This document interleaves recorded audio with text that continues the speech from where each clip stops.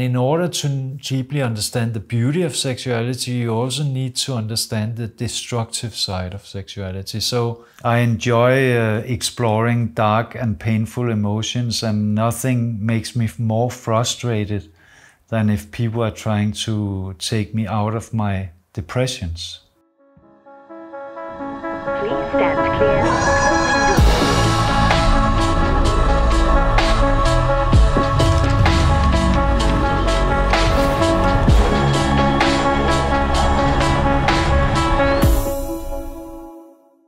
There's a very famous story in Russia about a man kidnapping 2 teenage girls, keeping them for almost 4 years in a dungeon that he himself spent 4 years building. He raped the girls almost every day, and in the end they managed to outsmart him and escape. When I heard this story first time from a friend, he told me that he knew one of these girls, and now 20 years later she was ready to tell this story, and he believed that I would be the right one to help her write her story. Basically because I've been working with sexuality and taboos for so many years, I've been working with painful emotions. For me, like, exploring sexuality has been a process trying to teach myself to contain my own sexuality and to see the beauty of it. But through this story and through many of the other books I have been writing about sexuality, I've been exploring, you could say, the beast in people, or exploring the dark side of sexuality. And in order to deeply understand the beauty of sexuality, you also need to understand the destructive side of sexuality. So when I went to Russia and met this girl, I was curious to see how she and I would connect. Because if we didn't have any connection, I would never be able to write her story.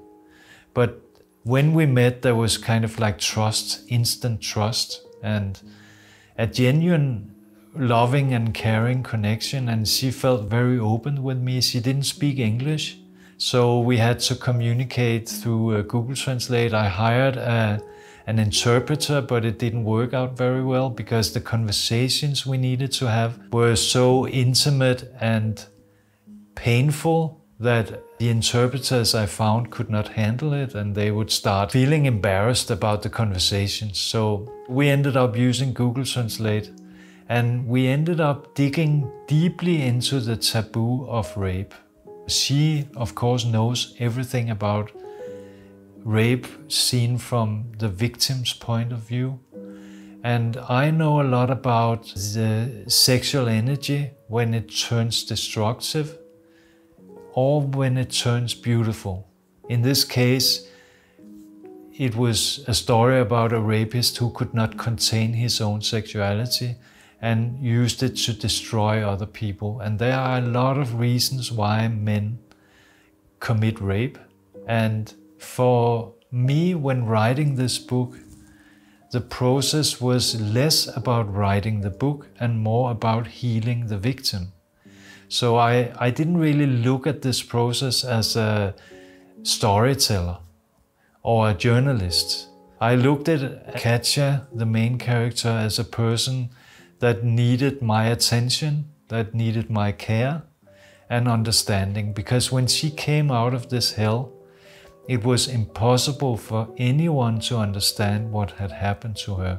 It was impossible for her to talk to her family, even to talk to a therapist, because who would actually understand what happens if you're put into a little cage like 6 square meters, 6 meters underground, treated like an animal and raped on an almost daily basis. Her friend had 2 children under these conditions, and they had no help. And they lived in a super primitive way. And they survived. They still had hope. They still fantasized about escaping. Their families thought they were dead. So when you come out of this, how do you talk to other people about it? For her, this was naturally not very easy. And we ended up having these super honest conversations about pain, about suffering. And while doing that, we also created a loving connection. And this connection was growing. And I felt like writing this book was a kind of like doing good not only for her, but also doing good for other women who have been raped or abused sexually, or men as well.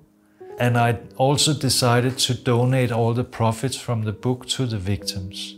And while working on her story, it became more and more apparent that she never understood why this had happened to her.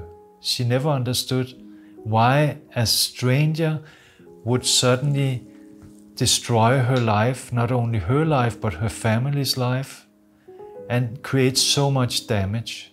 And she told me that she would very much like to understand what was going on in the mind of the rapist. But as he's in prison and the media has not been able to contact him, a lot of journalists have tried, but he doesn't want to be in the media. He's in prison. He wants, of course, payment for interviews, but he can't receive payment, and who wants to pay him? So we talked a lot about the rapist. She said it would be interesting for her to understand him. And I think that would basically be interesting for anyone, because if you want to avoid rape, then you need to understand why someone would rape. If you don't understand the wild animals in the forest, you can't avoid them. You need to understand how they move, what motivates them, why they're doing what they're doing. I decided for her sake to write the story of the rapist. First, I wrote the story from her point of view, from she was a little child until now, being in the dungeon, getting out of the dungeon, escaping, and her healing process afterwards, and her life today with her husband and children. And I said I would very much like to write the story from the point of view of the rapist, for her sake, so she would get a chance to understand everything that had been going on inside him. Because one of the things she told me, one of the very important things, was that she never suffered from the Stockholm syndrome. She never felt any care or love or had any like positive feelings for the rapist. That might have happened because they were completely depending on him. If he would not feed them, if he would just leave them in the dungeon, they would die of thirst and hunger. So it would be natural when he came with food every day, and even though he raped them, then it would be natural that some kind of attachment would come out of that. But that never happened, she said. And one of the reasons was that he never said anything about himself. They knew his name, they knew his age, and they knew he lived with his mother in a nearby house. What I did was I spent 6 months trying to find him, trying to connect to the prison authorities. I tried through all kind of different channels, but I never got in touch with him. And in the end, I started talking to the police, and I looked through all the evidence they found in his house. I looked at what they have found out during interrogation. And through this, I started writing the story of the rapist seen from his point of view. It was a very strange feeling, because I basically had to put myself in his shoes and think and feel like him. And I realized that inside me as well, there's also a dream of owning women. I mean, I could sense that he was driven by extreme loneliness. Opposite what a lot of people think about this story, he never wanted sex slaves, he wanted a wife. He wanted to escape loneliness, and he chose to domesticate women underneath his garage, in his garden. As I entered his mindset, of course, what I wrote was maybe, I would say, 50% fiction, 50% based on facts. But I knew it would probably be better to write the story myself than to do an interview with him, because every interview ever done with him, he has been telling different stories. He's never been like consistent. And I believe he is a notorical liar. So stories like that, the exact truth will never come out. So I spent a lot of time studying the evidence, looking into interrogation and putting myself in his mind.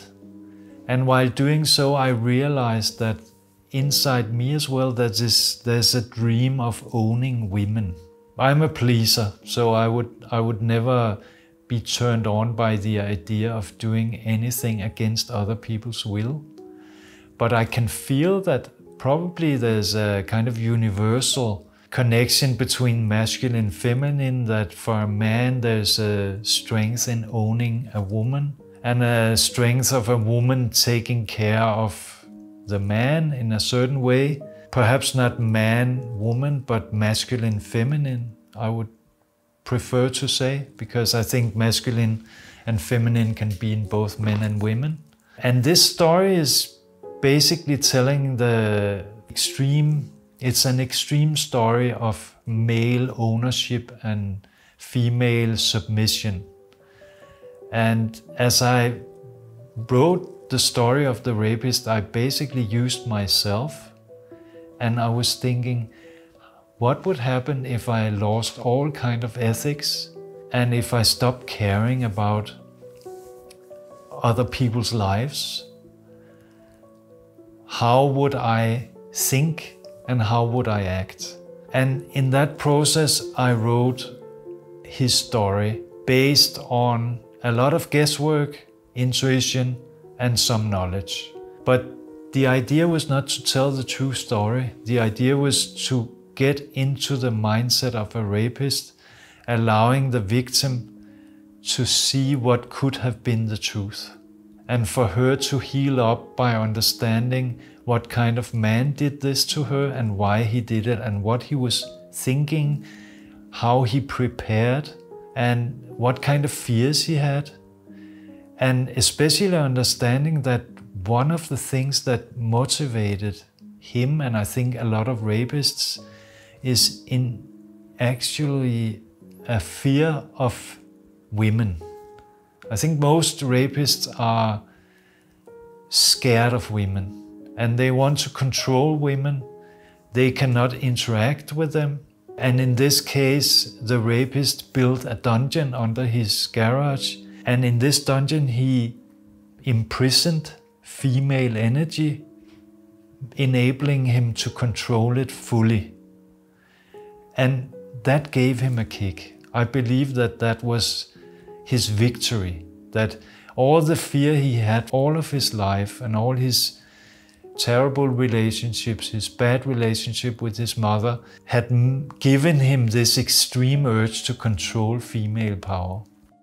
It's a long story, more than 300 pages, but the most crazy thing happened at the end of this process. I was basically ready to finish the book, and then suddenly the victim Katja writes me and she tells me that there's a guy writing her on social media and he claims to know the rapist, and it made her very scared. So she asked me what to do, and I told her that she should tell him to contact me and I would find out what he wanted. He claimed to have been in prison with the rapist. So when he wrote me, he didn't speak English either. We were communicating through Google Translate. It turned out that it was the rapist writing from prison. Of course, I didn't believe that when he told me, but I asked him a lot of questions and it was clear that he knew everything about this crime from the inside.